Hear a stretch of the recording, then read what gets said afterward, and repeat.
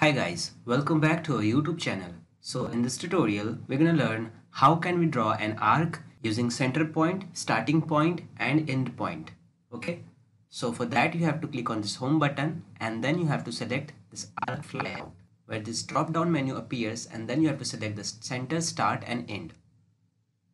Just after clicking, your command box will be activated and you have to select the center point. So let's suppose in this line here is the center point, that is midpoint, and this is the starting point. And now we have to select the end point. So this is the end point and this arc is created.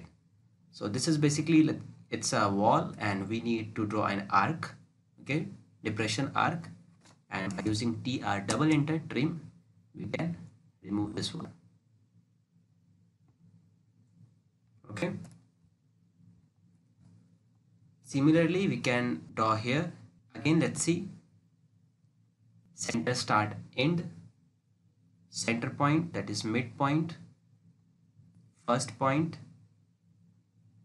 and the end point. So this way you can create an arc using center point, first point and end point. Hope you like this video guys. Thank you. If you really like the content, then please like the video and click subscribe to see more videos like this. And don't forget to share this video with others. You can find the link to complete basics to advanced Excel tutorial in the description below, or you can visit mahagurus.com to see lots of other software courses. Thank you.